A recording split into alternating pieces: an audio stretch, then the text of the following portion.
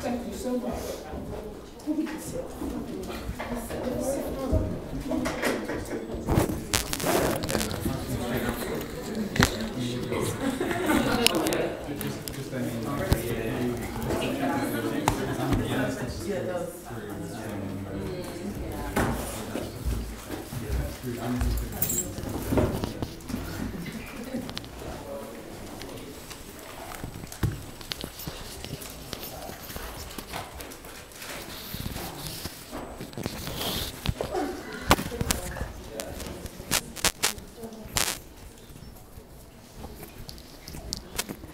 The seats here.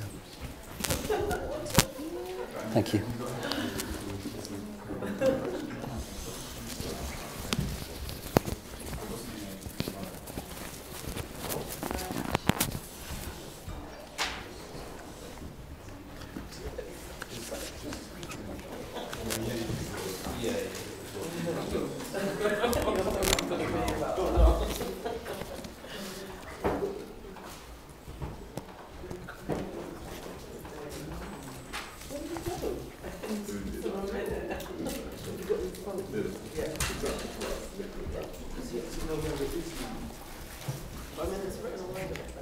There he is.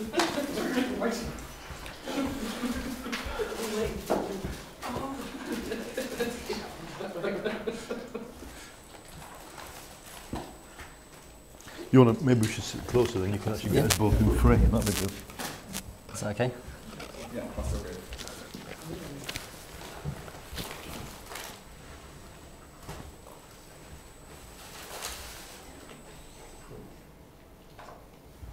Hi, thanks for coming, everybody. My name's Huw Lemmey. I'm a communications director at Zed Books. We're here today at the Foundry, which is our office in Vauxhall, and I'm here talking to Paul Mason, author of PostCapitalism to Our Future. And we're going to be talking about cooperatives and how cooperatives might feature in a post-capitalist society. I haven't had a chance to read the whole thing yet, but I've been really enjoying the bits I have read. And it really feeds on, I think, from some of your earlier books. First of all, Live, Working or Die Fighting, which is a global history of the working class, which really focuses on the development of a working class identity as an agent of political struggle. And then on to your later books, Meltdown, which is mainly about the 2008 financial crisis and the roots of that. And then Why It's Kicking Off Everywhere, which is about the sort of upsurge in activism, in political change across the world, starting after that financial crisis of 2008 and going into the Arab Spring and things like that, which incidentally was where we first met, was talking about that book when you were in the process of writing it. And to me, it seems that these three books have a consistent theme, which is the development and collapse of the working class as a subject of, as an actor of political change. And then now the development of a new form of, should we call it a subjectivity, like a way of thinking, a way of life, which might sort of engender a new political change.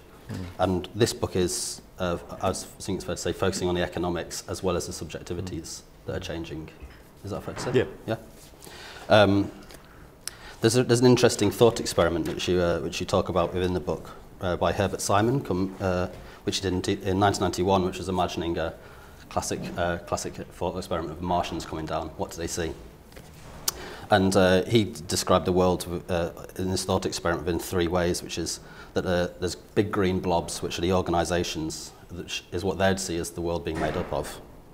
And then within these organisations, there are blue lines and dots, which is the hierarchies of control of organisation, the dots being the people within those hierarchies. And then between both those dots and the organisations is red lines, which are the market transactions. And that is what a classic capitalist society would look like.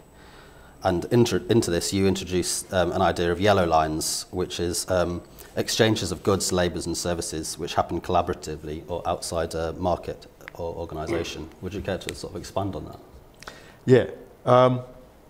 Well, I probably should have called them white lines, because, but if I had, there wouldn't have been lines, if you see what I mean. If you can you imagine, Herbert Simon's thing is green blobs, red lines, inside the green blobs hierarchy diagrams in blue, and I've basically gone in the book, you know, suppose the Martians are there waiting to zap Earth.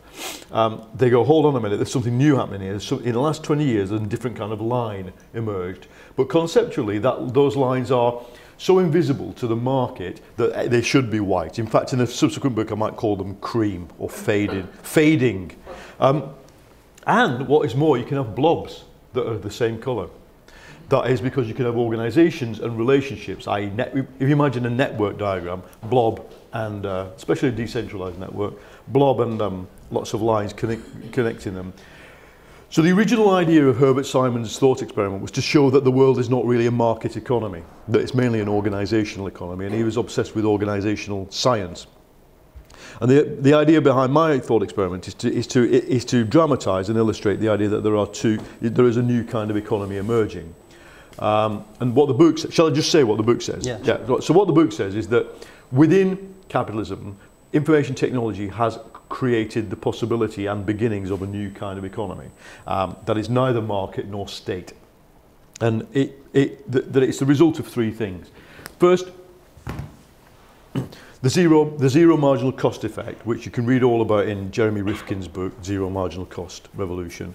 But it was pointed to in 1990 by an economist called Paul Romer, who said that information goods are different. If you can copy and paste something, the cost of reproducing it actually will fall quite quickly to zero, and therefore its price over time should, and the profits makeable on it will also fall to zero. Now, if you're in the book business, or if you're a music artist, you've experienced this very clearly, that the copy and paste effect of an information good disrupts the price mechanism. Now, in the last 20 years, what capitalism has done in response to that is to create unusual kinds of monopolies that only exist in order to actually defend IP. They don't exist just to take over, you know, the Aitchison, Topeka and Santa Fe Railway taken over by the Great Western Railway, gradually creating one big railway company, Pacific, whatever, in America. It's not that. It's monopolies created from scratch simply to give IP value that it doesn't have.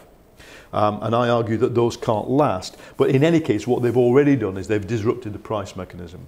The price of an iTunes track is 99p or zero if you pirate it. It doesn't depend on supply, demand or quality. It just depends on Apple. And in the book I provocatively state that Apple's mission statement, properly described, should be we prevent the abundance of music. Because music could be abundant. You wouldn't have to need, everybody doesn't need to own all the tracks, they're all sitting there, we could just share them.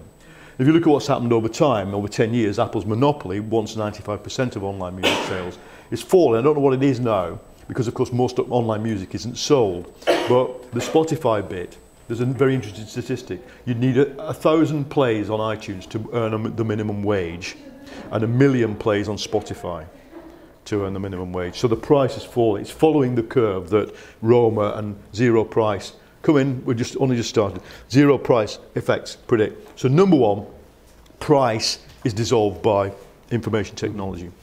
Number two, the relationship between work and wages is falling apart. Now, it's not completely falling apart, and at two ends of the spectrum, different effects take place. At my end, possibly for many of you as well, I'm looking at the quite laid-back place we're in. Actually, the building, if you took the building as an abstract from all organisations, I bet there's not a single clocking in board in this building. And if people turn up and go, 5 minutes late, sorry, my dog sitter didn't turn up, it's always sortable. Yeah. So, but at the extreme end of high-skilled work, what's happening is that we're paid to exist. We're paid to attach our brain to a project and not to another project. And while our brain and persona and reputation often, so big computer programmer, big author, yeah, is attached to an organisation, that brain is supposed to be working. And the points when it's working and not working are actually very difficult to identify. If you sit on a commuter flight, it doesn't have to be in business class, an early morning commuter flight, Brussels to London, whatever, is full of people working. They're not being paid by the hour to work. Their pay represents some notional amount of work. And in fact, they're sitting so close together that if it was a factory, it would be banned. But they're actually just working like this for maybe 2 or 3 hours, putting off information. The work and the and the pay don't match each other precisely. Now, at the bottom end of the scale, David Graeber has pointed out what the impact has been. That we could be automating so many unskilled jobs, it's unreal. But instead of automating, we go on creating them. And what a lot of people who work at this bottom end of the skills ladder do is that what the Soviet Union's workforce used to do, which was summed up in the saying, we pretend to work, you pretend to pay us. Now, that doesn't mean people who work for, say, Ocado or Amazon aren't under a lot of relentless time management. But, again, it's almost futile time management because it's actually not there to produce productivity. Low-skilled jobs have become very, very unproductive. You know, just imagine what a picker in Tesco walks around the store picking things out and putting them in a basket. Whereas at Ocado, they stand in front of a thing that comes past them, so they pick it off the shelf. Yeah? I mean, one is automated, one isn't. But even then, a picker. I mean, has anybody seen one of these things that, you know, like in a car factory where the robot picks, analyzes, looks at, goes, yeah, that's an egg. You know, we're not automating. So the third thing is that information does, as well as dissolving the price mechanism and dissolving the link between work and wages, I argue, is that it creates the beginnings of a new kind of economy. Modularity, a very simple technological development, which is far more significant under information economics than under normal analog in economics, has created the ability to do work horizontally. That is unmanaged work, distributed work, networked work, whose product is not obviously owned by one entity. And we're seeing that. I mean, we could talk about co-ops in a minute, but you know, I say, you know, in the proliferation of very big products in the world and projects in the world and significant projects that are actually open source. So, you know, the three obvious ones are Linux, Wikipedia, and Apache. Apache servers run half of the web. Linux runs all 500 of the top supercomputers in the world, and Wikipedia is the biggest information product in the world. And they're all, in their own different way, open source. Android, which sits on 70% of all smartphones, is also an open source operating system, albeit created by ruthlessly capitalist pig type companies as Google and Samsung, but they've used open source as a rivalry against Apple, whose products cannot be open source. So anyway, so some big things in the world are open source. There's some big modular forms of organization, big horizontal forms of organization, and the sum total of all this, I say, is that it makes a transition possible. You're going to get abundance in information goods because at zero price, you know, easily reproducible things are going to be abundant, should be abundant. Information wants to be free. There is an information layer to reality. In the book I argue, it's kind of a bit of a sort of nerdy debate that information is physical, that there's no information without representation in reality as mass and energy, and therefore what we call virtual or cognitive capitalism is an illusion. Information is real, and as it trickles through to reality, you know, a silicon chip is a piece of silicon polished and then etched or printed on or stamped to a design. The design is the design, the silicon is silicon. Of course, there have been advances in the molecular structure of the silicon, but the molecular structure of the silicon does not advance so fast as the design advances. So what is a silicon chip? It's a design printed on a piece of silicon. And if you then ask yourself, the information layer in reality is actually not that small. Go into an art gallery 25 years ago, and you can basically go, yeah, I like that, yeah, I don't like that, yeah, I can roughly see because of these guys got white ruffs, that's probably Renaissance, that's a naked woman, so it's probably modernist. You go and walking around like that, a kind of blind, you know, kind of sensory being, stick a pair of headphones on with an interactive guide to that art gallery, and you've suddenly got the whole of humanity's knowledge and actually Wikipedia in front of you, if you want. You've got an incredible machine to understand what you're seeing. And no, not even with Anthony Blunt on your shoulder could you, because Anthony Blunt, you know, the famous Queen's curator who was a spy, could have could have told you what Wikipedia can tell you about what is in, say, you know, the National Gallery. So the information layer of the National Gallery is a good example. I use in the book other examples like the information layer of an aircraft.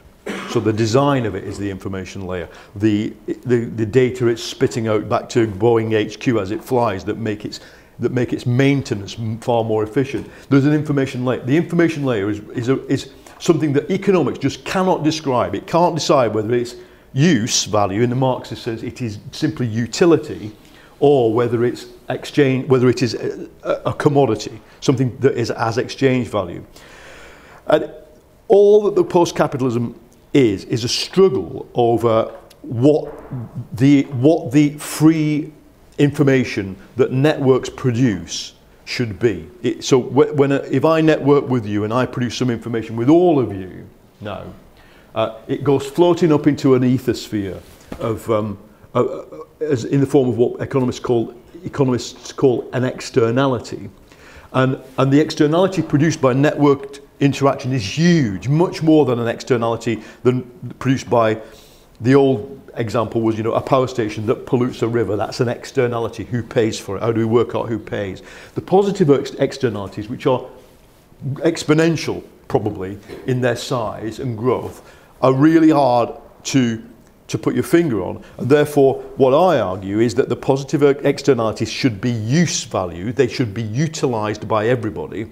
And in fact, you're not going to get the full impact of the information technology revolution until they are simply utilised and not hidden behind private walled gardens.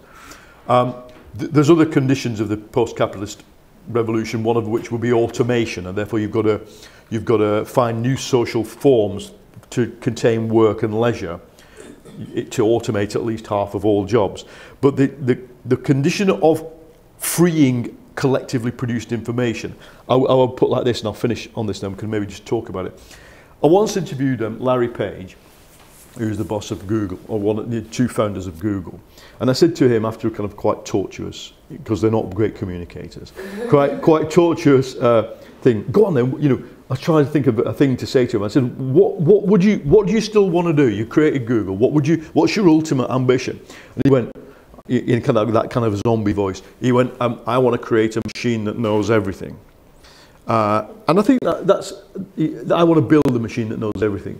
And what I would say, I didn't say then, but knowing what I do now, what I would say is the machine that knows everything cannot exist until every user of Google knows everything that Google knows, because otherwise you're building a machine that only knows half of everything.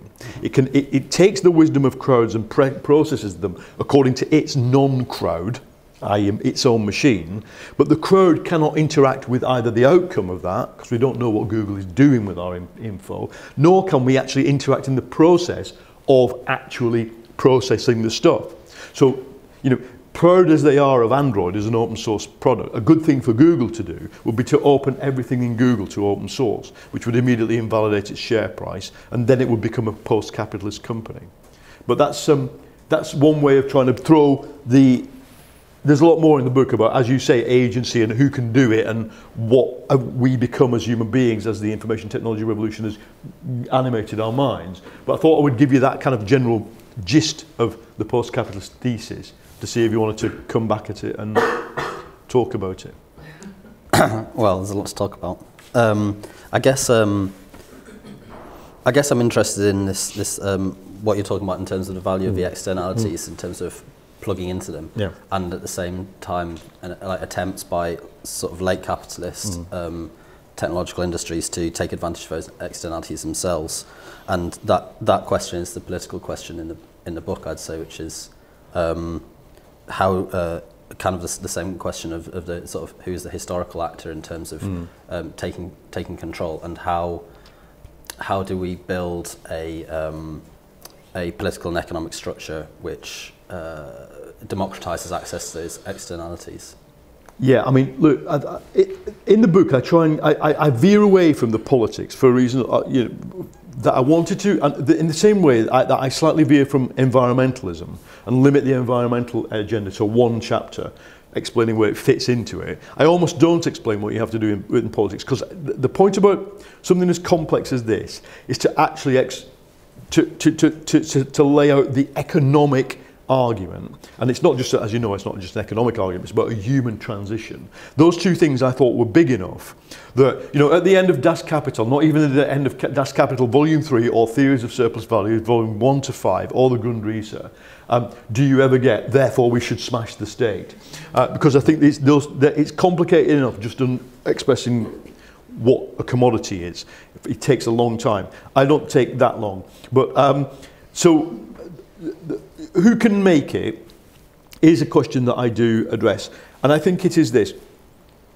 We've understood very well, the kind of digital generation, the value of privacy. So, you know, I think one of the slogans of the kind of, you know, Electronic Frontier Foundation and all that is that liberty in a modern world is privacy. Freedom is privacy. Because if there's no privacy, the level of externalization of myself that is involved in this is huge. I mean, it's not just the communications. I was doing this documentary in Greece with a load of young Greek people.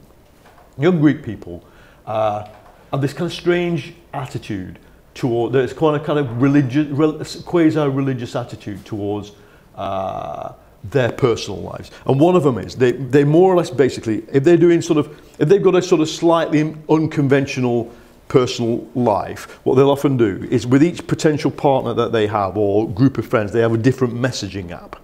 So that when they know that if it's Tinder or whatever, they come up with this, or if it's WhatsApp, it's got to be these guys. It's quite just being close to them, watching them kind of all work like this. So you've got these multiple personalities, you know, expressed and externalized into devices. Leave aside if I were to write a note to myself, or a little poem, or a draft of a poem, whatever, which I sometimes do. That's immediately externalized. So if someone has a godlike view into my technology, which they have, I don't have the freedom to think, because every time I think, I'm actually, and every time I think on paper, I'm potentially doing what a 16-year-old girl could prevent 20 years ago. She's writing in her diary on paper, lock it, hide it, nobody's going to see it. I write it here, the NSA sees it immediately. So to have freedom, I have to have privacy, and we've kind of understood that.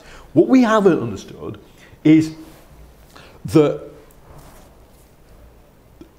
that same dynamic that has changed our relationship with, our self's relationship with external things also gives us the ability to quite quickly pursue and design liberatory arrangements in our lives. And in fact, if I go back to thinking about these young, you know, kind of whizzy kind of people I work with, what I think they're doing is designing a kind of area of self-liberation that they can live in, using, obviously it's not just technology, they're living it as well. But the technology is important because it allows you to manage multiple things in an interesting way.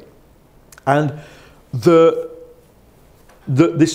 one of the things I observed, you know, kind of one of the advantages of being kind of 55 is that you've lived through the period of being black and white, CompuServe, you know, bulletin boards.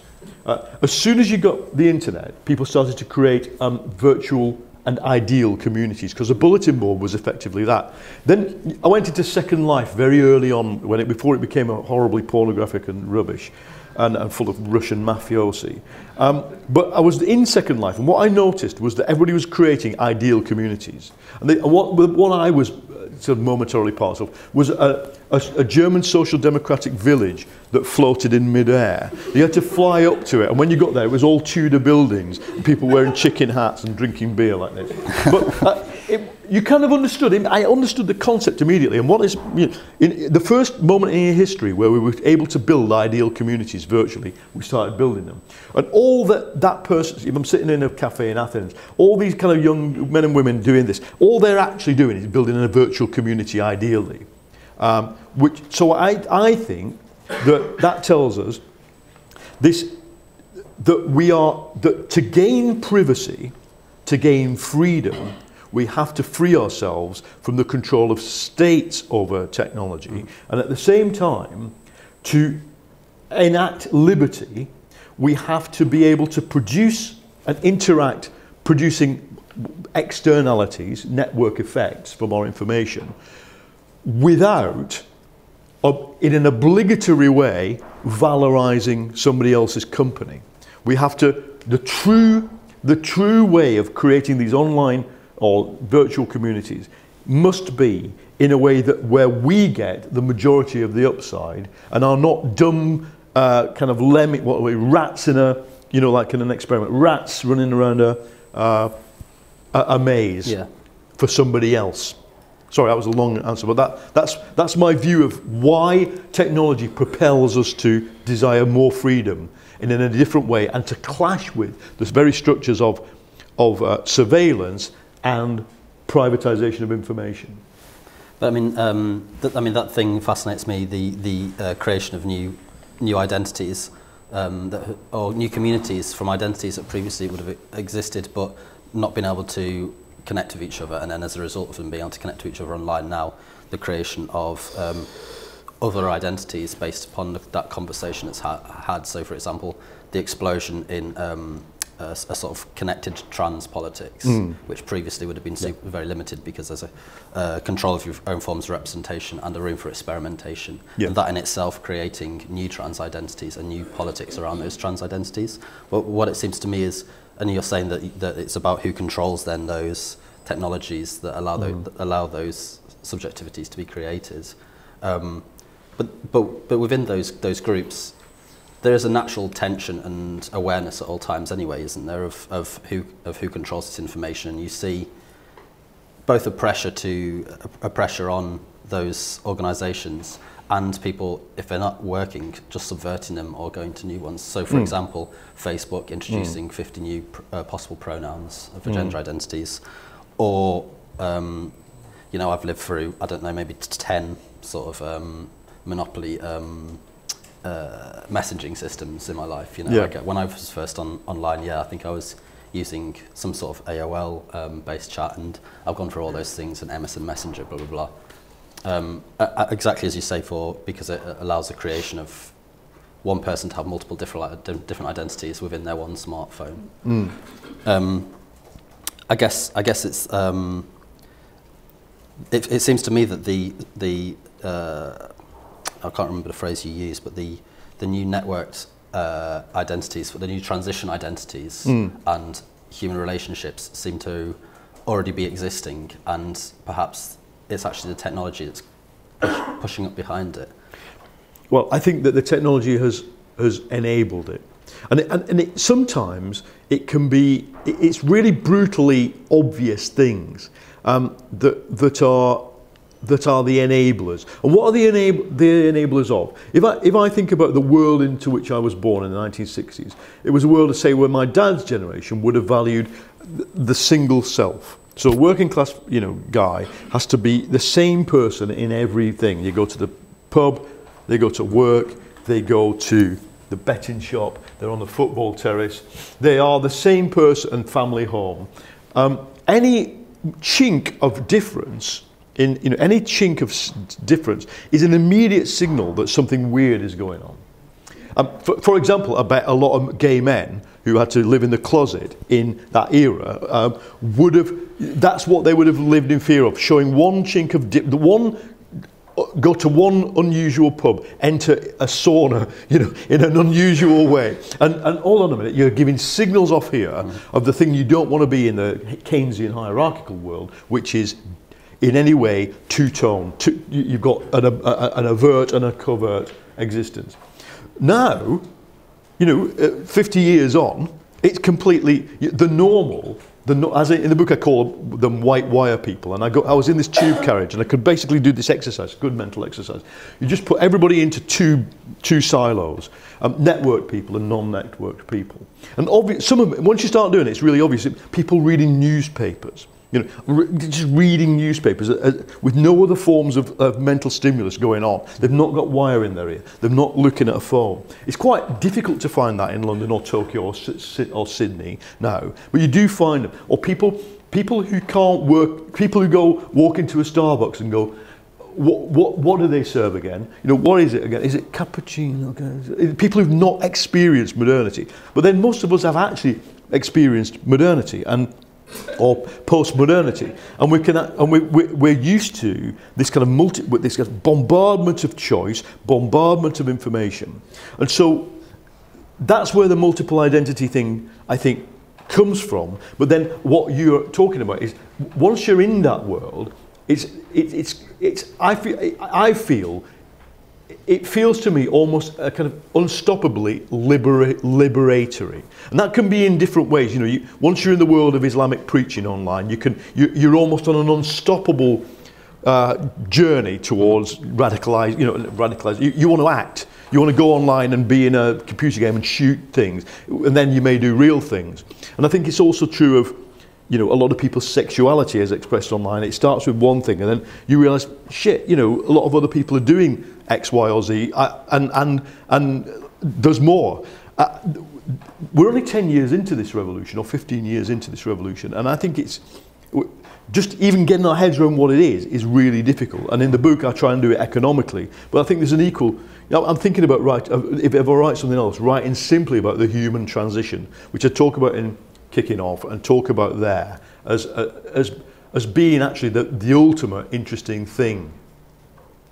Yeah, and it's, I mean, and also the lines between the online and the offline are rapidly completely merging in terms of we now live in a real like augmented reality in terms of the way, especially in cities, the way we do deal with cities and how people navigate a city and stuff on their phones, and they can't do it without it, which we saw even as early as 2005 of the tube bombings. That people just had no way of understanding how to navigate home without those systems that the computer had set up for them. Right through to the way people use, say, dating apps now, and the fact that the geolocation aspect of those things. There's an interesting thing you raised in the book about this, the new worker's subjectivity, where you talk about Keynesianism. I think this is right, as something of like a brief within Keynesianism weren't necessarily taken up by workers pushing as far as that we had a period of brief respite or truce between capital and labour there. And is that now dissipating, or is it? Are we returning to a sort of a clash in that form, or are we developing into a new era where the workers are more likely to take the lead over capital? Well, my thinking has evolved on this, and if anybody has actually read some of my other books, including the one called Live Working or Die Fighting, when I was writing that, I tended to look at the post-war, post-1945, so 45 through to about 75, era of class peace as being an anomaly within the history of the global working class that would be, you know, once neoliberalism broke down the class peace, then we would go back to forms of, you know, flamboyant, gestural, individual, anarchistic struggle that my dad's generation had so clearly forgotten about that they didn't realise it had ever existed because of the social peace that existed in Northern Hemisphere countries after World War II. But now what I tend to see is more of a journey forward, that there's no going back in either direction to the peacefulness of the Keynesian era or to the pure class consciousness and class action of before that. And the reason is information. In the book, I mean, some people don't realise that there's been an objection from some right-wing people that there's even a sort of what is it, big 14,000 word chapter on the history of the working class in this book that's meant to be about the future. But believe me, it was 20,000 words before Penguin got their hands on it, because I see it as absolutely critical to understand what has happened to the working class technologically. And so what I tried to do is to retell that story of labour from the point of view of skill. And what my argument is, first of all, Marxism has continually underestimated the importance of skill in overcoming innovation. And so you get automation, innovation, and then the creation of new skills on that recreate the existence of a skilled layer. The skilled layer almost never goes away. And in various forms of Marxist theory, whether it's Marx and Engels or whether it's Lenin, that skilled labour is always seems temporary and anomalous. And so I try and, first of all, replace that in labour history. And then I say, the interesting thing about, say, there's a bit of autobiographical writing in this, and so I go, okay, what was class consciousness up to 1945? And I use my grandma as an example, and she was an incredibly class conscious, militant person who's a cotton weaver and was the wife of a miner, and lived a very violent and rumbustious lifestyle. And for her, class consciousness was sublogical. So logic was for, here's how you train a puppy, here's how you prune a rose. But she never told me, here's what class consciousness is, or here's how you organise a strike, or why. It was all to do with implicit things, gestures, size, you know, kind of doing small actions for people in a way that clearly signified something else, or a level of solidarity. You get to my dad's generation after the war, and Richard Hoggart writes about this. Is what Richard Hoggart's absolutely panicking about in the uses of literacy.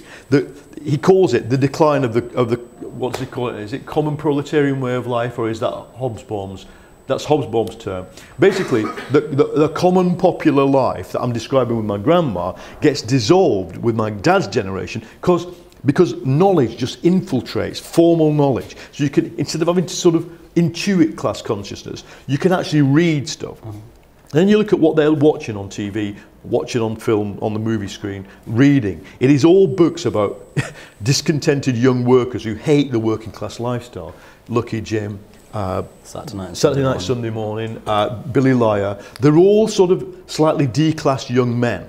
And of course the other thing is that they're allowed to read about and write about sex, because each one of these books and films is about that as well. That's new as well. And so by the Marcuse generation of people thought, well, okay, Marcuse, Daniel Bell, all these other people thought, that's it for the working class, it's over.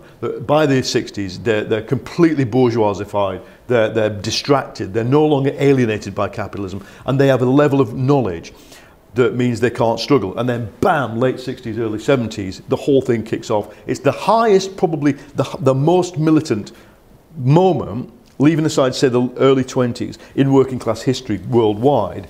And then the question is, why did it subside so easily? And we in the traditional left had this narrative of, well, it was because they defeated us, or because we were betrayed, or because the Trotskyism was only discovered too late to have influence, or, you know, this was a time when sort of Lotta Continua had thousands of members in Italian factories, when the SWP had hundreds of members in British car factories, ordinary workers, not students, sent in to infiltrate them.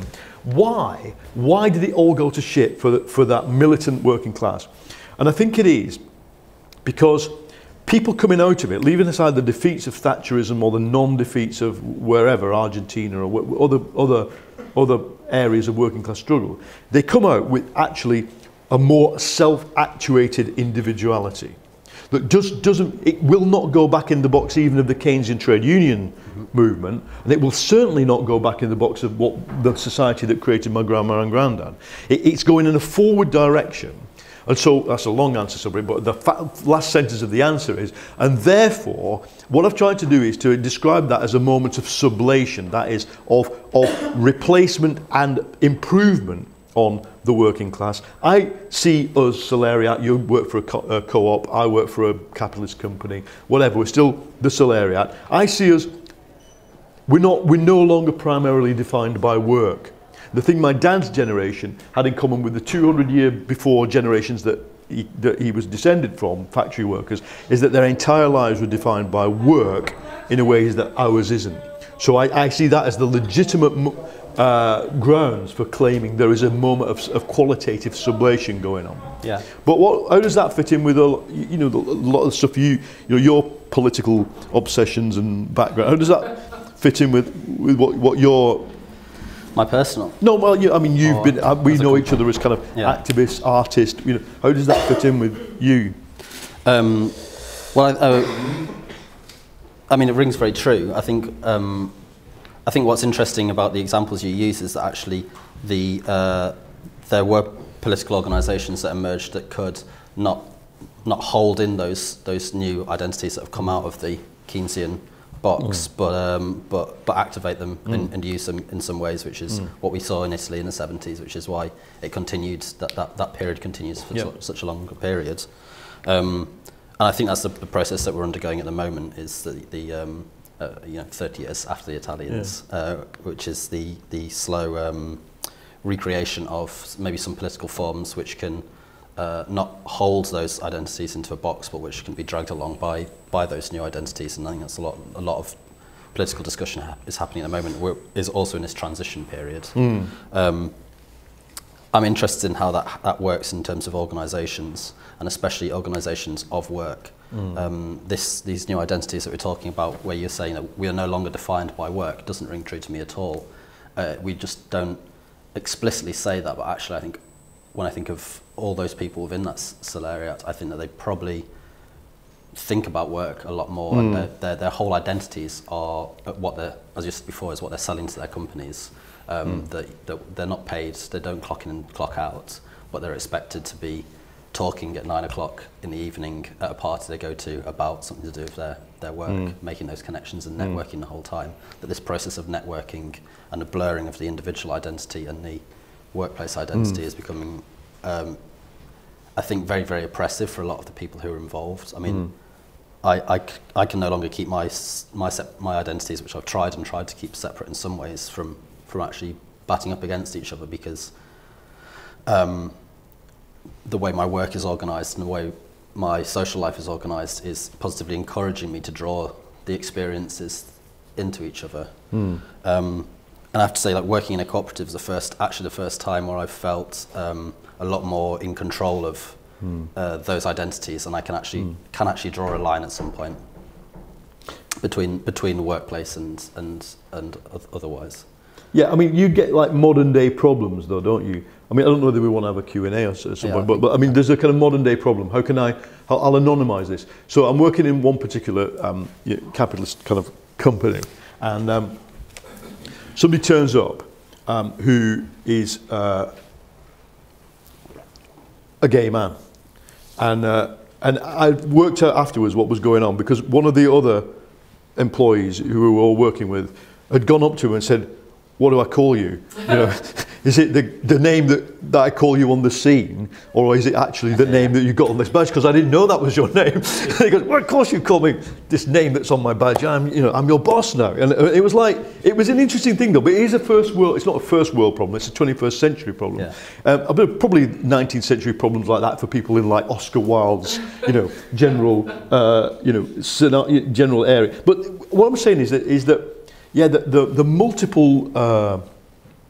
multiple personality thing, I think, yes, work is seeping into it. I know what you mean, but I also think that we conditionally do the work. We conditionally do the work. I mean, I also, with a struggle as well. I mean, you're working for a workers' co-op. I hope that means that, all right, co-op, that you identify with it, and in a way that probably you wouldn't identify with an ultra-capitalist, oppressive, we don't care, fuck you type company.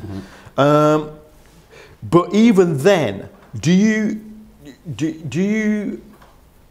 take that identity and uncritically sort of, you can't, because as Richard Sennett points out in all his studies of modern work, is that it's the work is so mercurial, the loyalty of the organisation to you is so little that you can't go investing your entire life like people did when they get the kind of gold watch or the clock at the end of 20 years of working in the same company. You can't go investing your identity with that. You bring.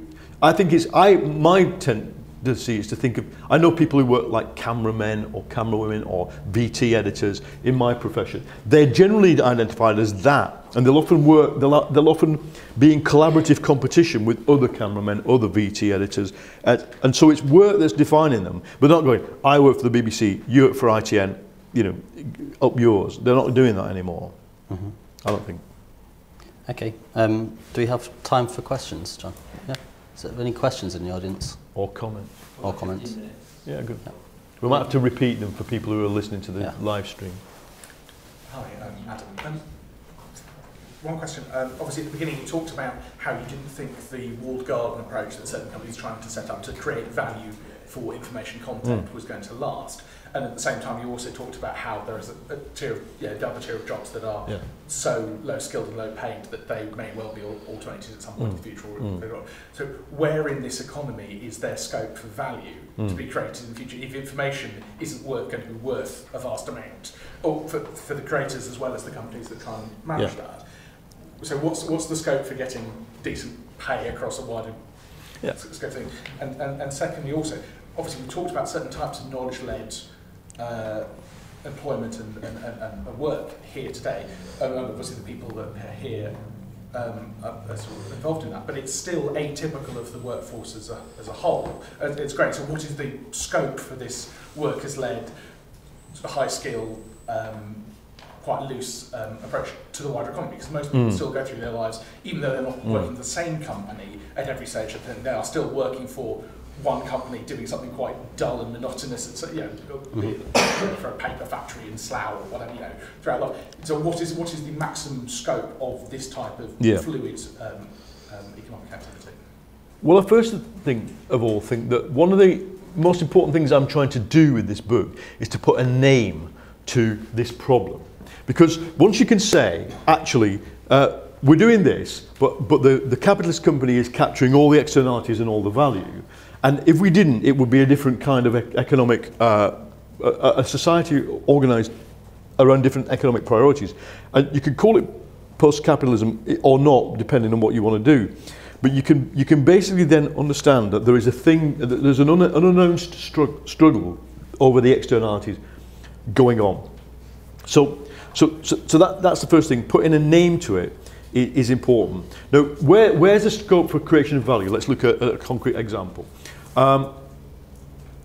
Music acts or musicians find it really difficult to make money from recorded music, and that is a change going from, because the money they were making from recorded music probably, I have a hunch, overtook live performance. It's certainly by the sort of mid 1920s, because the combination of radio and vinyl was able to maximise, an uncopyable product through a monopolised channel to market, so vinyl shops and then radio itself, which you were paid for. That's fairly clearly been there for nearly 90 years for artists, and then it's all gone. So what's the reaction? I mean, Billy Bragg said to me, I don't give a shit about my recording. Obviously I give a shit if somebody's pirating my work. Well, let's try and stop it, let's not do it. But what do? Glastonbury sells out within 3 hours. Glastonbury is where you make your money. So music acts will make money through live performances. And I think a lot of music acts understand that is where they're going to make their money. Right, now suppose they do. What's the problem with the live performance? Or what's the problem stroke opportunity of the live performance? There's only so many acts can get on a stage in a night, right? So you've got scarcity. That's good, because it means people will pay for the scarce. And then but the more subliminal thing is, who captures the externalities? I think the externalities at a gig or at a dance club are captured by the human beings in the gig or dance club in the form of they can do all kinds of things that that are not the normal externalities of being at a gig are you can jump up and down and feel good about things, get you muddy, eat a burger, buy some jewellery from a stall, meet somebody you might like to sleep with and sleep with them if it's a festival. These are amazing things that human beings do, and they're externalities of because all you paid for was going to a gig. That's what all you actually paid for. But then you get all these other extra things, which you can't. Actually, once the music is digital, you're losing all of that, right? So that's where I think that's the capitalist. The response to externality capture within capitalism is to go, all right, well, we can seek the physical, we can seek the analog as where the value remains, because and look at it in this profession here. I'm sitting here for free talking to you, and brilliant. That's great. But like there's a whole sudden industry of weird events where you turn up and you do your book signing and you realise people have paid 12 quid to somebody to come to them. But why? Again, because they want to be there in the physical presence of real people talking about things. There's, like, I think about the Sunday papers or the School of Life I went to on Sunday morning. So there's a really interesting return to analogue, because digital is not going to do it. Now, on the other hand, in the digital world, then I think we then have to, those of us who do digital creation, i.e. creating content, we have to then think about what would be the logical thing for us to do with the value in the digital space. And I think the logical thing will be to maximise, as far as you can, the return on copyright, on intellectual property, early in the life of a thing, and then to accept that it naturally will decay quite sort of like that. Now, normal copyright law, it goes, you know, there's the return, it stays for 50 years, you have to pay me X to play my record on the radio, and then after 50 years it falls off. Hollywood wants to simply extend that for another, like, as far into the future as it possibly can. But what that just tells you is that once you look at copyright through the lens of somebody who understands digital content, copyright's just a construction. It's a social construct, and we could reconstruct it to be more rewarding in the short term. So that's why, interestingly, that the Green Party's thing about copyright fading after 12 years, I thought was quite a logical thing. Copyright on generic drugs, was forced by India on the HIV treatments to become generic, and the copyrights, i.e. the intellectual property, were blown apart by social pressure. And I think then, if you're in the job of creating, it makes you ask, why do I do it? You do it because for very many different personal and human reasons. Even scientists who are creating these drugs are not doing them so they can be copyrighted for 40 years. The companies organising them are, but a post-capitalist drug industry, pharma industry, could easily operate with reward focused on the innovation process and not the exploitation phase. I mean, this is one of the key things with talking about the relationship of the Solaria to what I want to talk to with the externalities, is this idea of the Napster moment, which is that the technology has blown apart the ability to enforce a lot of these things that were previously taken as socially understood laws with regards to intellectual property. And the moment that it becomes possible to subvert those laws without being arrested, you suddenly realise that industry has no credibility in asserting those laws, that people don't intrinsically see copyright as the long-term effects of copyright as a socially just mechanism for controlling the way intellectual property moves. Otherwise, they wouldn't pirate. You know.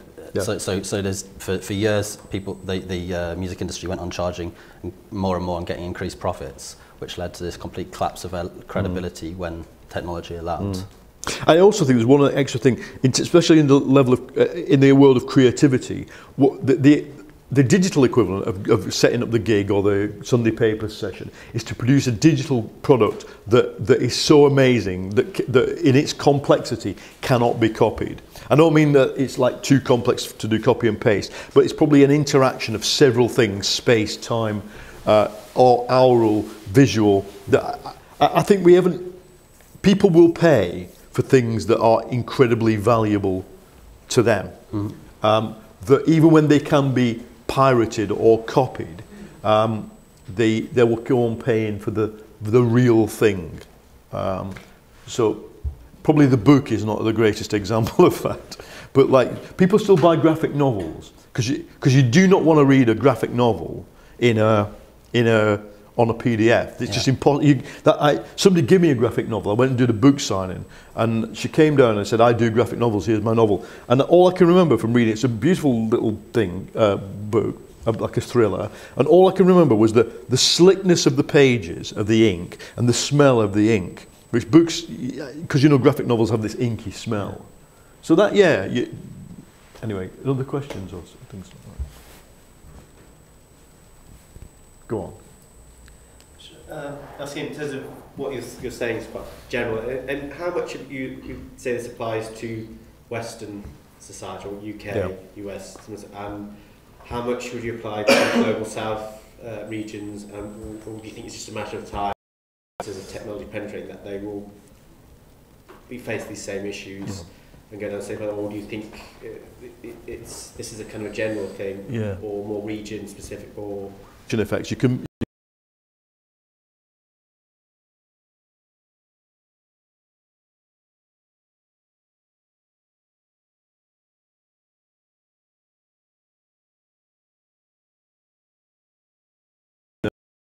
Breakfast, tea, because he worked several shifts at once. And then what happened around about 2005, internet cafes came into the communities. So even when they were still living in dorms, outside the dorm, on the street, you go to internet cafes, and when you peek through the door, you see hundreds of workers spending their very meagre leisure time on screens. Now, we've got some sociology around that. You only get studies of these things 3 or 4 years afterwards, and the sociology says when the internet cafe came into the workers' district, one of the most important things was that when you were sitting in the internet cafe, the hierarchy of the factory was no longer applying to you, and it was seen as natural that the foreman could come and sit next to you, but you weren't meant to kowtow to the foreman, even if they could slap you around the head in the factory. And then, of course, now mobile connections have overtaken desktop connections for the first time 2 years ago in China, and everybody's got the internet cafe in their pocket, and now you've had the first strikes organised through messaging services. So wow, you know, it's there. Now, of course, they go out, and then what we're talking about is abundance versus scarcity, and the global south has still got massive scarcity of, you know, raw material, people walking around with water on their heads in an African village, you know, carrying the water hours and hours a day. So, you know, I'm not saying that the methods of digital, you know, post-capitalism can solve that, because the scarcity problems have to be solved. However, information can solve a lot of problems around capacity utilization. So if you had an Uber for water carriers, you know, in a say a sub-Saharan Africa setting, now how would you get that? Well, in Kenya you've got M-Pesa, where you've got basically, you can send money from village to village without any money changing hands. It's just a local money lender, village money lender gives out the money because he gets a text from another person. And it's all reconciled, as in the medieval banking system was, you know, afterwards. And I would imagine you could probably do something with resource utilization like that. But yeah, the vision is that highly automated provide you the best basis for creating, and not just creating, for finding, mapping and exploiting the already existing post-capitalist economy. Because I'm actually saying, I'm not saying it'll naturally grow over from one to the other, like sort of 19th century social democrats said. I'm saying, if you look hard, you find a post-capitalist economy. And one of the things you could do, say in a council like Lambeth, you're in Lambeth here, aren't you? You could go, right, or in South London, where is the post-capitalist economy in South London, and how big is it, and what would it take to synergize it to be 50% bigger? You know, I don't think we do that. We just go, oh, workers' co-ops are nice, or the co-op as a bank is a nice place. Maybe you should bank with the co-op because you do cooperatives. You know, we got time for one more question. Yeah. Anybody? A few minutes, yeah, one more question. Go on. Anybody? I've got a quick provocative question, if that's Why right. not? What, given what you've been saying about this change in subjectivity and this technological development, and the people looking and sort of inching their way forwards to some sort of post-capitalist economy and political framework or something, why do so many of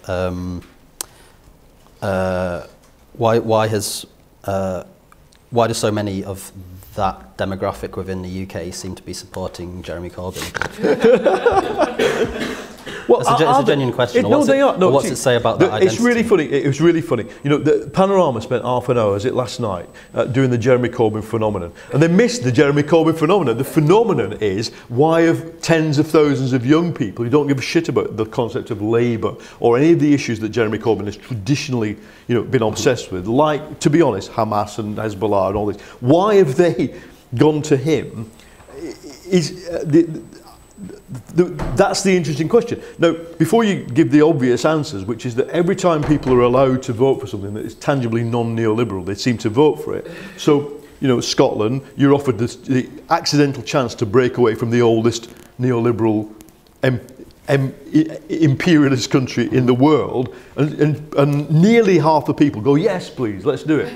And then in Greece, because, see, I still think Greece has been accidental, because the centrist parties were so corrupt and so unable to reform themselves and understand that just don't do the austerity, do less of it, that you get Syriza comes along out of nowhere.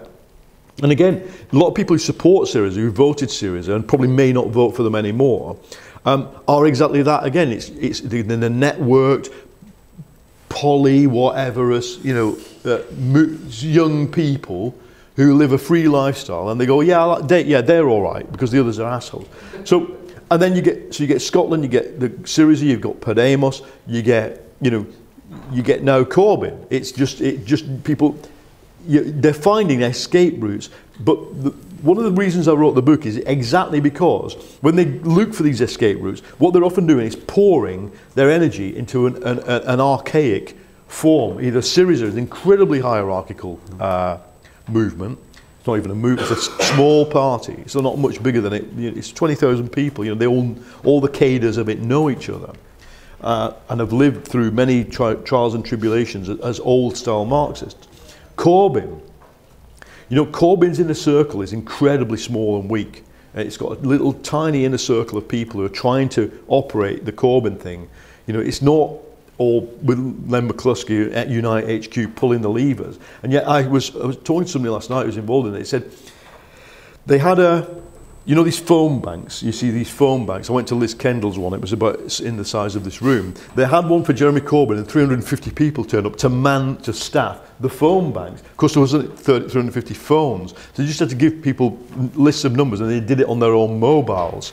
But, you know, that's almost a literal example of there not being a big enough machine or hierarchy to actually contain what people desire to do. Or process the ideas that are coming from those people. And we don't know what their ideas are. Clearly, they've joined the Labour Party and they clearly have, you know, very similar organic leftish ideas about stuff. You know, but the other thing is about, I mean, it's a no-brainer if you know about this world that I'm writing about. The idea of the swarm, which when we first, you know, started experiencing it, like in the student struggles, was quite new to me. But the swarm, you come together, do stuff, achieve something, go and break apart with no intrinsic sort of hierarchical commitment to each other. You know, I've been in the Labour Party for 50 years. You don't do that anymore. You just achieve Corbyn, or whatever they're going to achieve, and then probably break apart and try and achieve something else, go and occupy something, or get what. How many people did it take to get Pizza Express to pay the full whack, or Ask that have now done it, haven't they? Yeah. Ask. And somebody else has done it. About 5 people, you know, about not many people standing up in Pizza Expresses and shouting until they. So people can realise that there are big achievable things you can do with these methods, but yeah. So and then occasionally they kind of pour into these old structures. In Iran, they used to call it wave creation in the 2009 revolution. The activists called it wave creation. So you'd create a wave around something, and then you'd realise that a wave had subsided. So you move to a different issue or type of activity. I think that's what people spontaneously do. So once they've done Corbyn, and pissed off the BBC and some more, they can do something else. You know, but I don't know what that doing is going to be. Okay, I think that's all we've got time for. It's great. Thank you for listening. Thanks, everyone.